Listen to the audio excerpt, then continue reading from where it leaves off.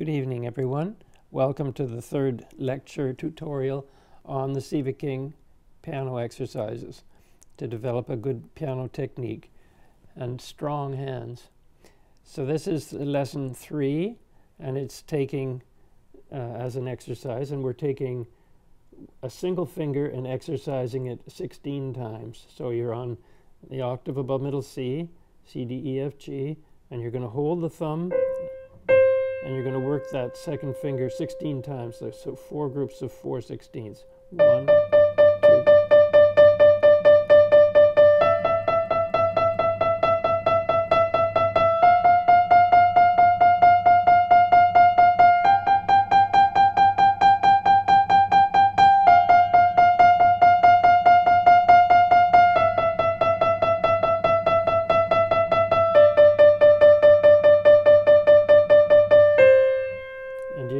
Notice how I'm playing down from the main arch of knuckles, and in the left it's so C and then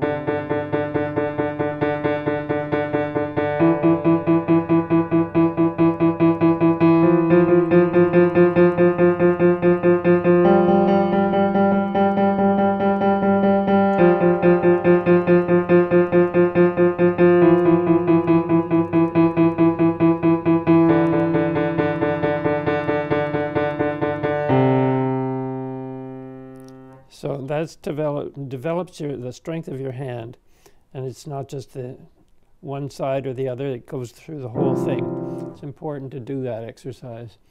Then exercise number 4 which is up here,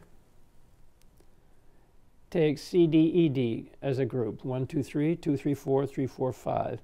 So if we take this group above C, the 1 octave up from middle C, we exercise. Then we do 2, 3, 4. Notice my wrist is to the left, not to the right, to keep the main arch straight. And then 3, 4, 5. Then we do the left an octave lower, which is here, and we take it from your thumb. So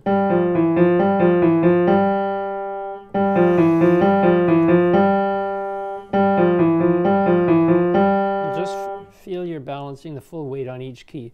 Then we take on a group of the black keys. So we take 1, 2, 3 like that. 2, 3, 4. 3, 4, 5. And in the left is so.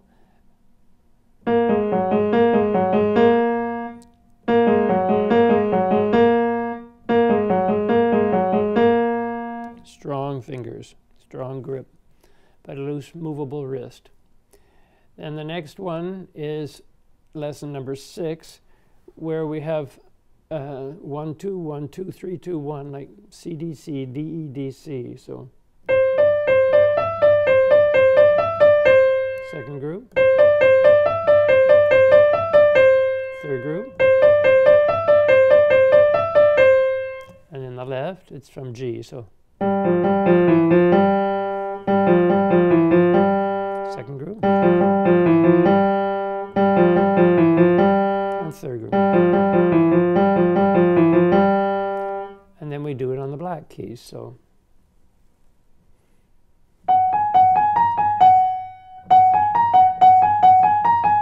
second group, third group, and then in the left it's the same thing on the B flat.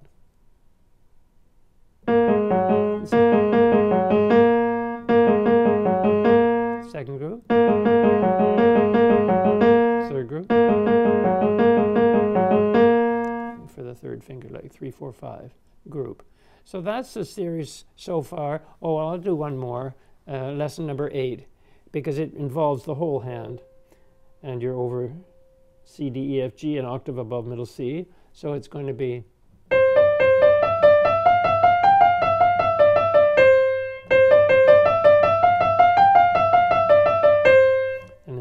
an octave below middle C. It's on these notes, and it's going to be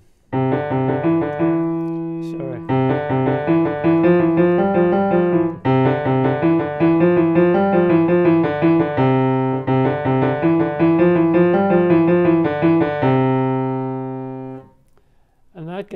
up to more involved whole hand sets of exercises, which we'll start to cover in lesson 4.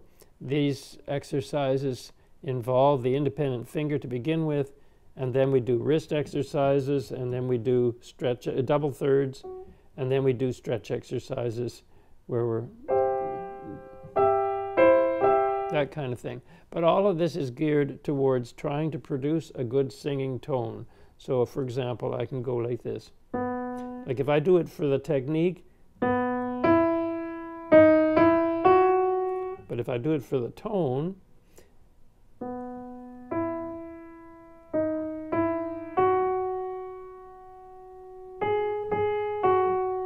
I have to crawl that weight. I have to shape ahead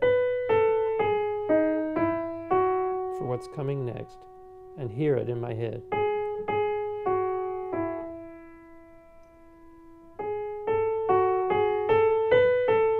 Sorry.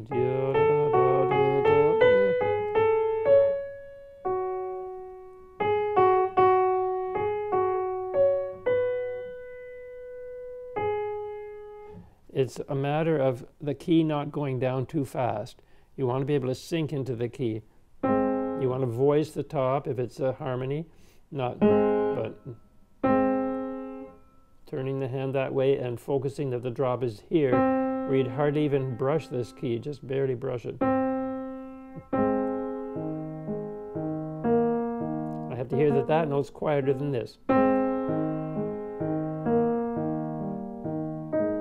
So the practice of the Sieveking exercises gives you the strength in your hand to make those differences between the voices and create a wave, because the wire has to be able to go like a sine curve.